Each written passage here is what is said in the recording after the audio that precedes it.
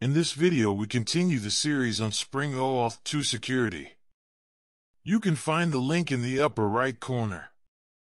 Today we are going to change the JWT access token to an opaque token.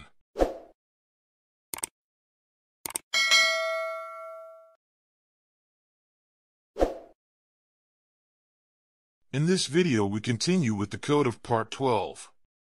You can find this video with the link in the upper right corner. To change the JWT access token to an opaque token, we need to change a small part of the code. We start with the code in the security config of the Spring Authorization server. We created a bean of tag token settings. In this bean we need to configure the setting access token format. We modified the OAuth 2 token format to reference. We also created a bean of tag client settings, but for now we have not configured any settings here. Both beans are logged into the registered client. Now we can move on to the Spring Resource Server code. In the application properties of the Spring Resource Server we have the following changes. Spring AutoConfigure exclude is needed to make Spring Security not create a default user.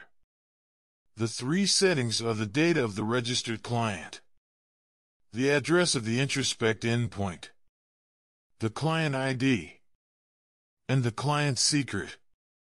The latest changes are in the security config class of the Spring Resource Server. First we read the data from the application properties file. Issuer URL, client ID, and client secret. In the security filter chain, the OAuth 2 resource server is configured with Opaque Token, introspection URL, and introspection client credentials. We can now launch the three apps and look at the result. As usual, you can find all the code on GitHub. The link is in the description below the video. After we have started the Spring Authorization server, the Spring Resource server, and the Spring OAuth 2 client, we can check the operation of the project. We start in the home to log in.